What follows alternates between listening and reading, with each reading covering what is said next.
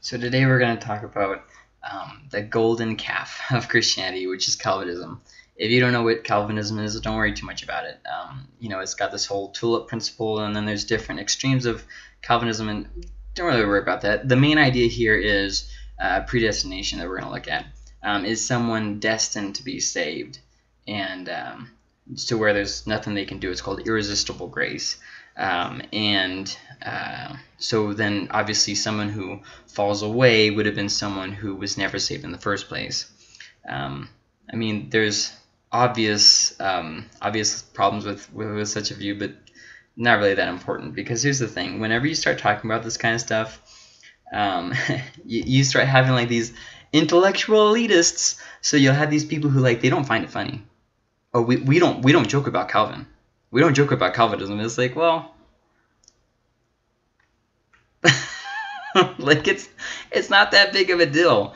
But you have these really not joking Christians who they divide themselves into these two camps: Armenians and Calvins. And Armenians are of course the heretics, usually because of strawman fallacies, and Calvinists are and it's like, okay, all right. So then, you can't joke about it. Everybody gets all serious.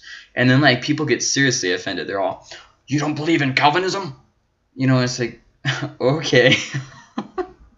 So you have these, ooh, well, la-di-da, you believe in Calvinism. Well, good for you. Here's the thing about all this, okay? Whenever you're talking about predestination or whatever, it doesn't really matter. Because here's the thing. If people really are predestined to be saved, there's no way you could know who was predestined and who wasn't predestined. Because let's say, for instance, they got saved and then fell away, which the Calvinists would then say, well, they were never really saved. But then what happens if they actually do get saved before the end? Oh, tricked you. And also, there's the issue of, sometimes there's things from God's perspective that we don't understand from God's perspective, and that's okay. Really doesn't matter. Then let's also look at this. If you don't believe in Calvinism, if you don't believe in predestination, that doesn't make you not saved. It doesn't make you not saved. It doesn't affect your ability to tell people about Jesus. It doesn't affect your ability to love God. It's not one of those things where he said, thou shalt believe in predestination. So it's kind of a moot point, and so it's like some people get so upset and bent out of shape because of their doctrine. That's it. They don't like you touching their doctrine because they've already decided what to believe, and nothing's ever going to dissuade them. And it's like, okay, I just don't really think it's that big of a deal. I, as a fellow believer, don't have to persuade you or dissuade you from Calvinism. And, you, as a Calvinist, don't have to look at it like this. Also, if Calvinism is real, then that means that, wouldn't I be predestined to not believe in Calvinism? So you have this kind of a bit of a, now obviously, okay, there's going to be that person who watches this and leaves an angry comment. You misquoted Calvinism. Calm down, okay? We can all joke, first off, and second off, it's not that big of a deal. You don't have to go to war every single time that somebody says something that slightly offends you. If this offends you, look, I'm really sorry. I'm just trying to make light of it. Move on with your day and go do something productive. Maybe you shouldn't be sitting online, policing every Christian post and making sure that Calvinism is inherent in everything. It's like, okay. But anyways, I'm really not a big fan of the whole intellectual elitist thing. I have complete understanding. The way I see it is foolproof. Obviously, I'm right. It's like, okay, all right, calm down. Now, obviously, I'm not talking about relativism, but still, there is a wide majority of things about God that we just really can't understand. Even Paul talks about this when he's, now obviously I'm taking this a little bit out of context, but the lesson still applies when he says we just see through a mirror dimly, and obviously, once again, he's talking about other things, but that kind of goes for a lot of things. Like Isaiah says, my ways are they're up here and your ways are down here. You're not understanding things. Even if you look at Habakkuk, he says, God, I don't understand how you're using such an evil people as Babylon to do anything here. I just don't get that.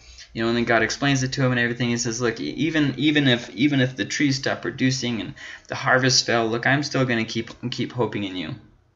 And so there's really a lot of things there. But then there's the obvious point that the Bible is not conclusive for Calvinism. So that is something that kind of needs to be pointed out. Now, obviously, Arianism has oftentimes gotten equated with other heretical beliefs, which is not inherent. If you want more about that, it's you can look at a book called Armenian Theology by Olson. That's who it's by. It's by Olson. So, you know, it's not really something that... but then, once again, let's say you and I never agree on Calvinism or whatnot. It doesn't matter. It really doesn't matter. Like, it just doesn't matter.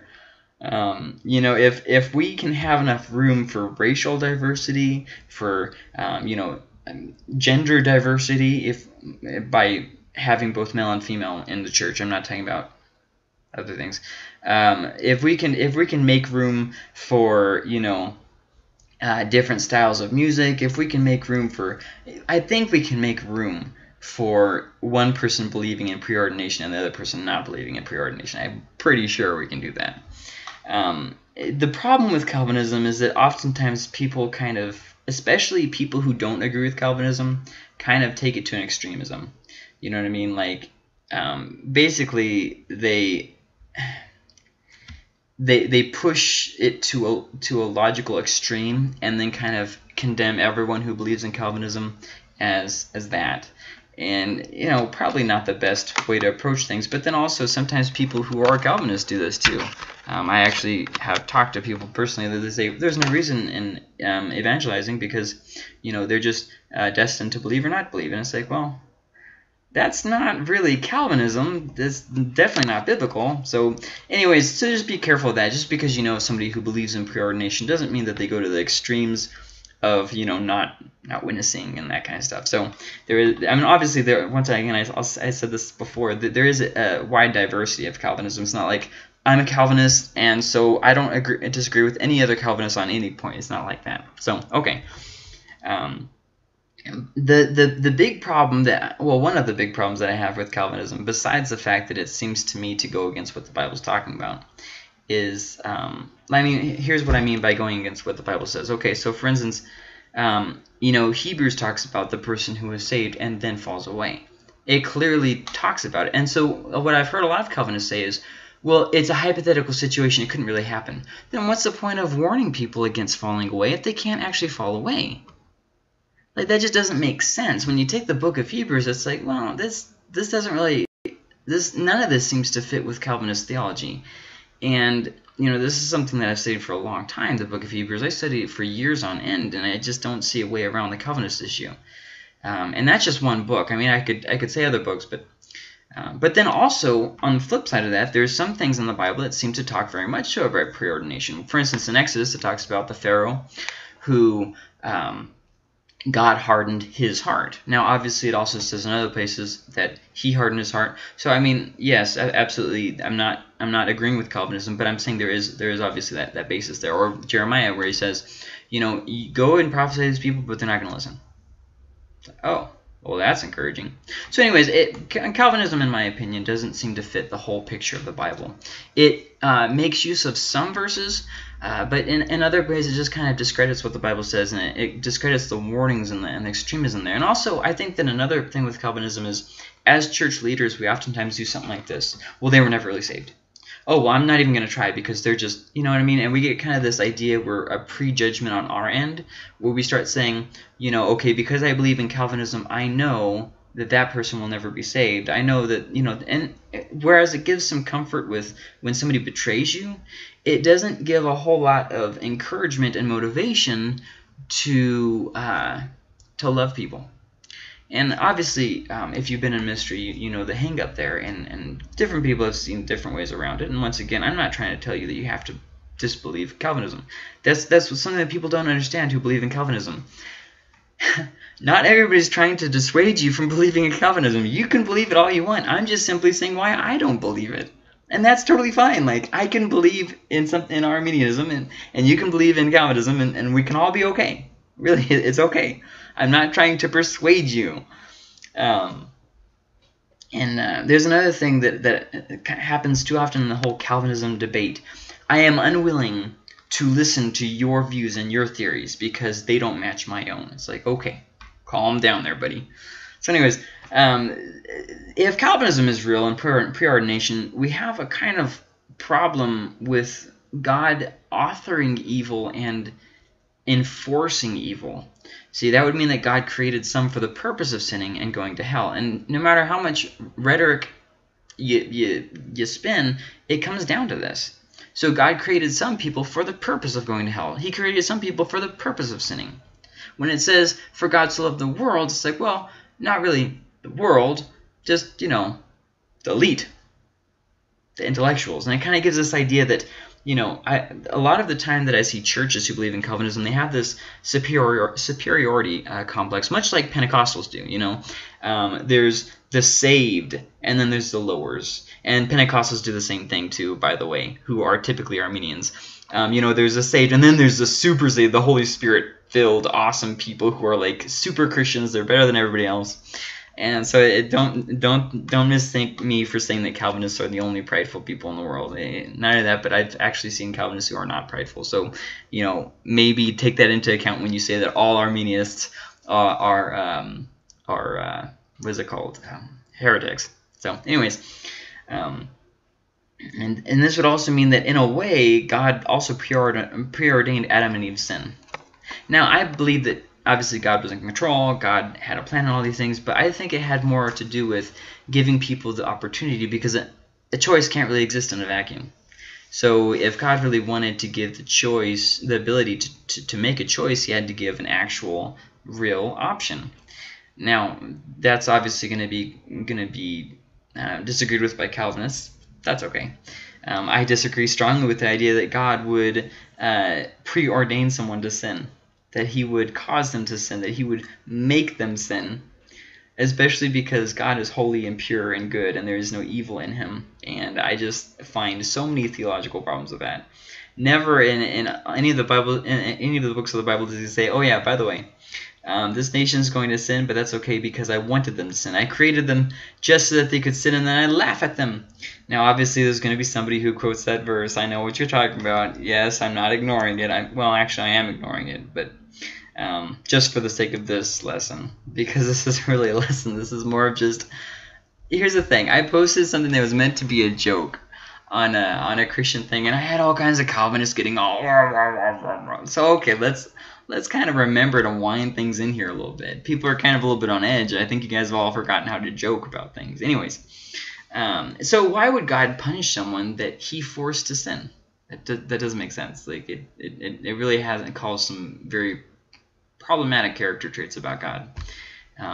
Problematic not for the sake of I had to change my belief, but for the sake of it doesn't seem to match up with what the Bible reveals about God. So then the Bible talks a lot about, okay, all who come are welcome, you know, all who are weary, at least, except if you haven't actually been ordained. Oh, okay, or preordained, I mean. So like, okay, well that's definitely something. So here's the thing. I know I joked about this, and I know that I really wasn't serious to the whole thing, and I get that. But here's the thing. We really shouldn't allow stupid things to cause fights and drama and division. I mean, geez, there's some things that Christians just shouldn't be arguing about anymore. We shouldn't be fighting about music. We shouldn't be fighting about Calvinism. Like, who cares? Who cares? Like, there's, you know, obviously there's false teachings and stuff that we need to look at. There's doctrinal errors that we need to correct. All of those, all great things. You know, we don't all want to be Bill Johnsons, for instance. But that doesn't mean that you have to go to the extreme of acting all arrogant and prideful about stuff. Like, oh, I'm definitely right. Yeah, and the person you're talking to thinks that they're definitely right. So it's like, okay, so you can only move on with the relationship with one another if you agree perfectly on everything. I don't know. That just seems like not really a worthwhile spending of time. Here's what it comes down to. Love and seek the lost. That's what it comes down to. Regardless of your view, regardless of anything, you don't need to be posting ugly things. You don't need to be hateful to other people who don't agree with you. You don't need any of that stuff. Just do what God told you to do, and leave it alone. Because once again, at the end of the day, if somebody is preordained or if they're not preordained, there's no way that you could understand who is who. So I mean, there is something there. But anyways, really just focus on loving and seeking the lost. That will definitely take up your time. And anyways, have a great day, and stay out of stupid arguments.